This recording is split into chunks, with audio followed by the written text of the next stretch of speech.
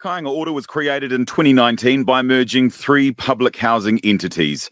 Its English name is Homes and Communities. That's Housing Minister Chris Bishop, who wants the Māori name to stay. Why are you using Kainga Ora? Because that's how it's known. That's its name. Hang on, that's how it's known. I know Waka Kotahi is Waka Kotahi.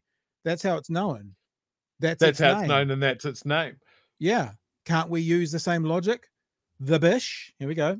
Page 9 of his coalition agreement with New Zealand First, it says, ensure all public service departments have their primary name in English. There you go. So they have an agreement with New Zealand First in their contract, ensure all public service departments have their primary name in English. They haven't highlighted the end of it. Remember that it says, except for those, I think it is something like that are directly related to Māori. So if it's a service department, a public service department that's only for Māori, they don't have to. Kainga Ora's not. That's not just for Māori. That's not a Māori department. So it should be in English. That's the agreement, Mr. Bishop. Why aren't you changing it? Name in English. But Bishop's saying, not his one. Kainga Ora is known as Kainga Ora, Homes and Communities. So I don't know a single person who calls it Homes and Communities. But that's exactly what his coalition partners want. Significant majority don't understand that. It should be called Housing and Communities. That immediately allows people to understand what it actually is and does. It's called Homes and Communities. Homes and Communities. Well, exactly. Did you get that?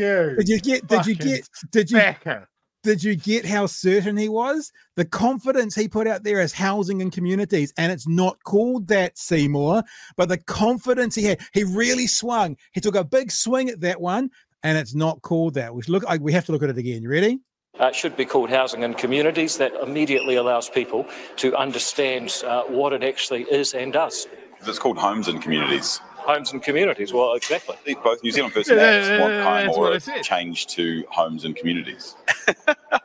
Well, I haven't talked to ACT or New Zealand First about it, so I'm not necessarily going to take your word for it, Lloyd. Well, I've got to get into the house for Christian time. I can show you on the camera what they How's that? A literal runaway. Lloyd Burr has just said, I've just interviewed your coalition partners. They want the name changed. The Bish goes, well, I'm not going to take your word for that, and runs away. That's what he did. He said, I'm not going to take your word for that, and runs away. So we're talking about ructions, right? We're talking about all this last 3 years. Obviously, speaking to an MP last night, Kieran McAnulty, he seemed to think it would be very, very unlikely for it to fall over. But it's not going to be a smooth ride, is it, Chewy? Should we just put it that way? No, and every time I see Bish, what's the old adage? Stinky, stinky poo bum? Is that the adage? No, you see a turtle on top of a fence post. Yeah. And you're presented with a couple of questions. How did he get there? You realize he's been elevated way above where he should be, and he's completely useless. Yeah. And that's what Bishop is. He's a turtle on top of a fence post. We need to get that T-shirt. Let's keep going with the story. We're not going to go around pointing out small mistakes, but we'll get it right over time. 20 minutes later, Peters pointed it out in front of everyone. Could the Minister urgently put out a press statement explaining what Kainga Ora means? Peters himself. He can't even say it. He can't even say it. Peters himself refused to translate. Well, don't be so arrogant. Mate, I was around doing things for Māori before you were born. Many MPs also struggling. Now, remember, I know I've already said it in the last 5 minutes, but we're being told by our government that 95% of New Zealanders don't understand the Māori words for departments.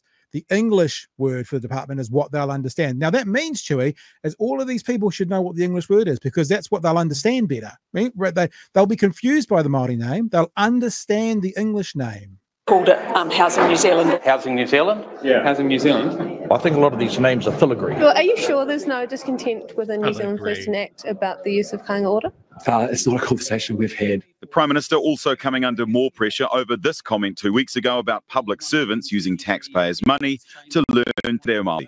In the real world, outside of Wellington and outside the bubble of our Parliament, people who want to learn te reo or want to learn any other education actually pay for it themselves.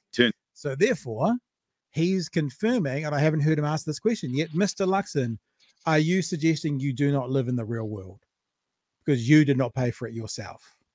And what a lot of them are going to do in this next bit is they're going to go, well, I had budget for it. Yeah, that's not your money.